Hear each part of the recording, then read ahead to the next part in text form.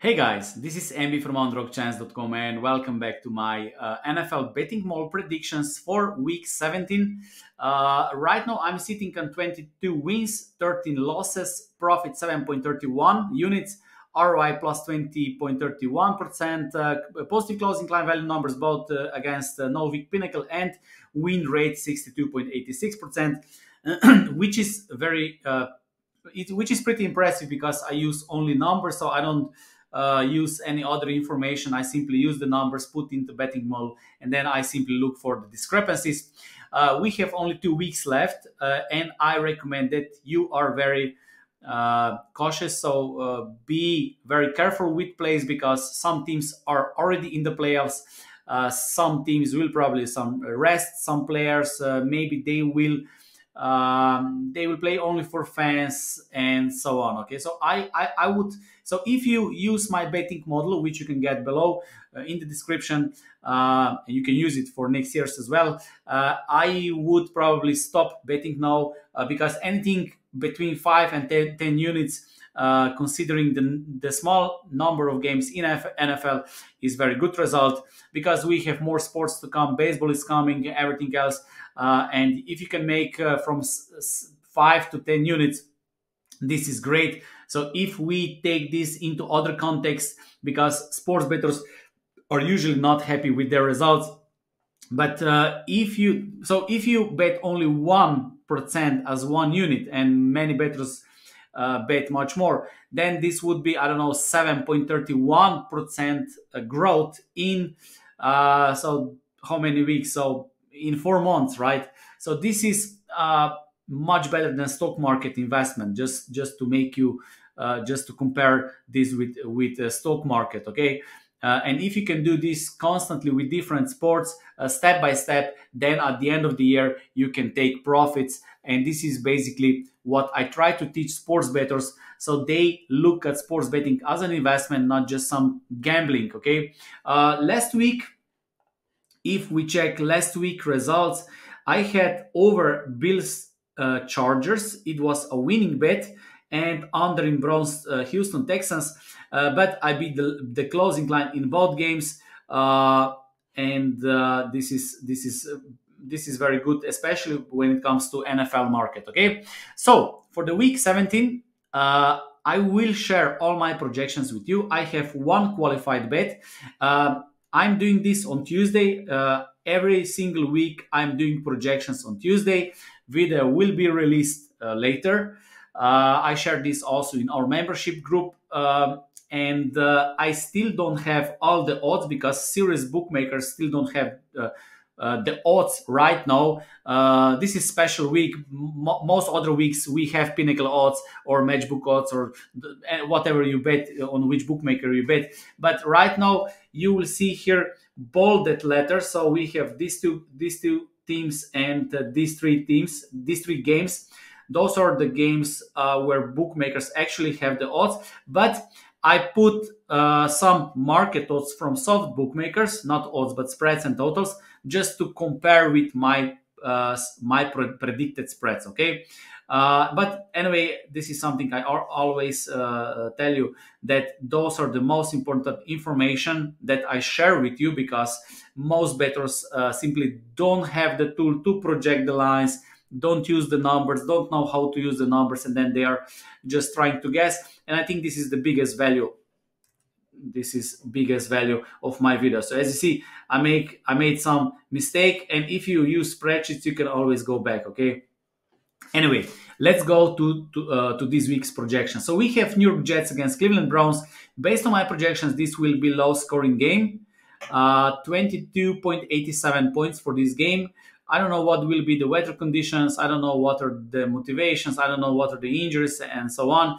But bookmakers total is set at 36 at this moment. I don't know what will be at the end of the week. I think this is Thursday night football game. So I will post this video before this game, okay, on Thursday. I think this is pretty okay. So this is my only qualified bet, okay, for this week. But we will go through the rest of the games and through the rest of the projections. But as I said, this last 2 weeks will be special because as I said, some teams will probably rest players, and my recommendation is that you stay away. This will also be probably my last bet for this regular season, and maybe also for the rest of the NFL. Uh, so no matter if I win or I lose this bet, but I will keep sharing my projections with you. Okay. Detroit Lions against Dallas Cowboys. I have Dallas at minus 9.4, bookmakers minus 6.5. So there is maybe small value with Dallas if both play with regular squads. If they are motivated, they're playing at home, and I also projected a little bit higher number than you see here. New England Buffalo Bills. I have Buffalo Bills at minus 18.5, bookmakers minus 12. So this is 5.5 difference, small lean with Buffalo Bills. I'm not sure if they need this win or not. I didn't even check the standings. I simply put the numbers in, and my betting model shows me this. And then I put bookmakers lines, and then I simply compare it, okay? But those are my projections. Miami Dolphins, Baltimore Ravens, I have minus 3.75, bookmakers minus 3. I wouldn't touch this game. It is too close, no matter if they play with the full lineup or not. Las Vegas against Indianapolis Colts, I have minus 4 on Indianapolis, bookmakers minus 3, the same numbers. Rams against Giants, I have Rams minus 11.36. I think this is wrong here, right? I think this should be like this. But it is small lean with Rams, so this is not qualified. This is definitely not qualified. Carolina Panthers, Jaguars. Based on my projections, Jaguars should be minus 11.67, bookmakers minus 7.5. So this is a 4-point difference, maybe small lean with Jacksonville. Houston Texans will play at home against Tennessee Titans. My projections show minus 4.68 points for Houston. They are minus 3.5, maybe small lean with them. I don't know, as I said, if they will play seriously in this game, or for the fans, or for something else. But those are simply rough numbers, rough projections from my betting model. San Francisco, Washington, minus 18 on San Francisco, bookmakers minus 13.5. But this is, again, 49ers are already in playoffs, as I think they are already in the playoffs. So I don't know if I would touch this game. This is why also bookmakers are very careful, at least serious bookmakers who offer bigger limits. They are careful at the start of the week with offering these lines. But this is my project line. Arizona, Philadelphia, minus 14.18, bookmakers minus 9.5. So all those non-bolded letters, you see those non-bolded letters, those are soft markets, okay? When sharp bookmakers will release the lines, these lines will probably be a little bit different. I decided that I will not touch anything later. I will take only the first game, this one, Jets against Browns under 36, okay? But I'm sharing all the numbers with you, so you can use these numbers and make final betting decisions. Saints, Buccaneers, minus 1.22, minus 3, no value. Falcons against Bears, I have this close to even game. Bookmakers have Bears at minus 3, and Steelers, Seahawks, minus 2.82. It is close to minus 3, bookmakers minus 3. As you see, those are the games that are already offered from serious bookmakers, so they are a little bit more confident about these lines. And as you see, my betting model has very close numbers to their numbers, so this is interesting, right? And then we have 2 more games where only soft bookmakers have the lines.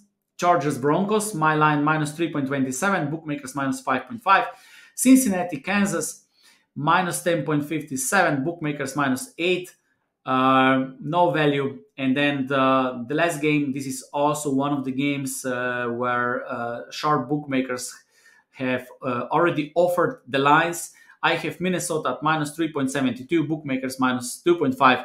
It is too close to my numbers, so this is not qualified bet, okay? So the only qualified bet, and from those 5 6 games which are offered by serious bookmakers, at least for me, is under 36 in the game between New York Jets and Cleveland Browns, and the rest of the games are not qualified, and some of the games here are still offered only by soft bookmakers, and I'm not involved in this.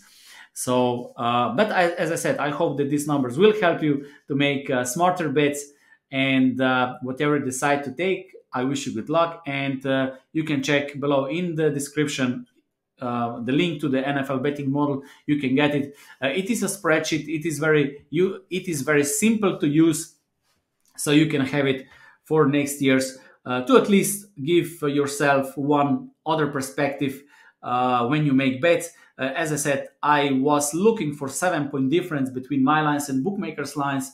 I'm always doing projections on Tuesday. This is very important because sometimes I receive on Sunday email from someone who made projections with my betting model, and he said he don't find any value anymore.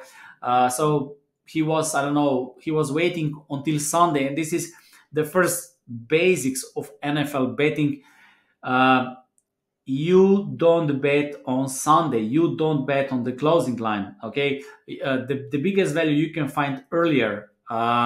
You can find the earlier, because if you bet on Sunday on market like NFL, bookmakers lines are extremely sharp because they will include everything, all the information, all the players, money involved, everything. Okay, and you cannot beat, at least in theory, you cannot beat in the long run. Of course, you can win one single game, but if you want to do this in next 10 years, and if you don't plan to do betting for next 5 10 years, I think then just take it as a fun, right?